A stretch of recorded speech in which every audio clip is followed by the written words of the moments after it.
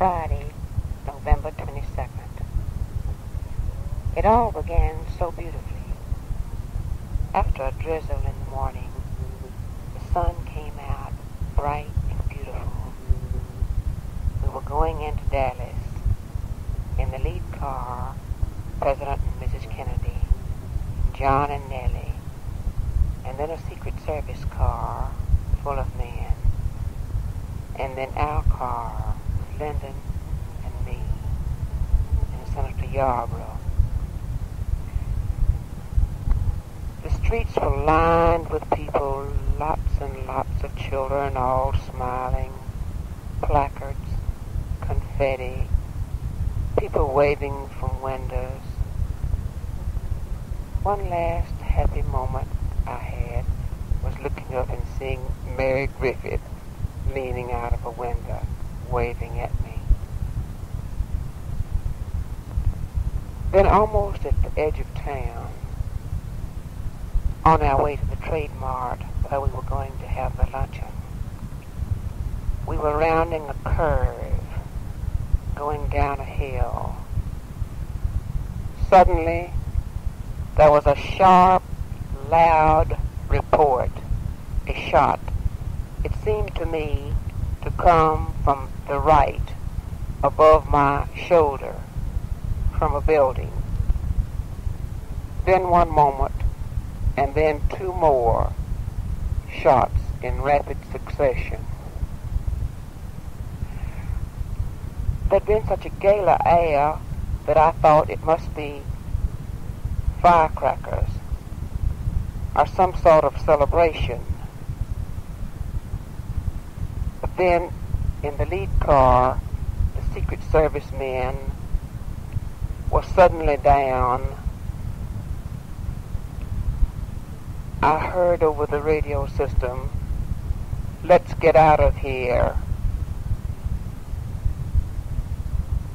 An ISS man who was with us, Ruth Youngblood, I believe it was, vaulted over the front seat on top of Lyndon, threw him to the floor, and said, "Get down."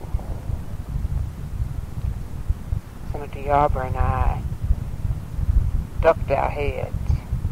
The cars accelerated terrifically fast, faster and faster. Then suddenly,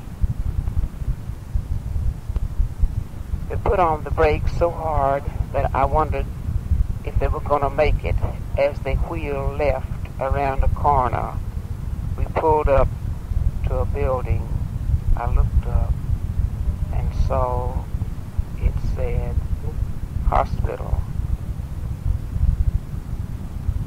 Only then did I believe that this might be what it was. Yarborough kept on saying in an excited voice, "Have they shot the president? Have they shot the president?" I said something like, "No, can't be." As we ground to a halt, we were still the third car.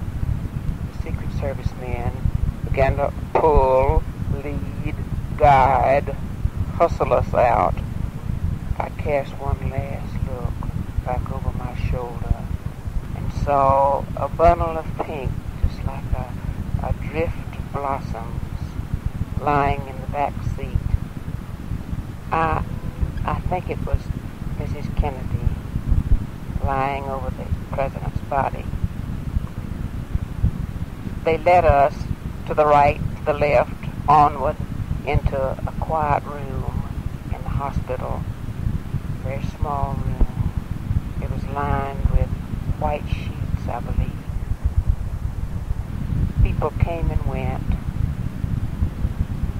Kenny O'Donnell, Congressman Thornberry, Congressman Jack Brooks. Always there was Ruth right there, Emory Roberts,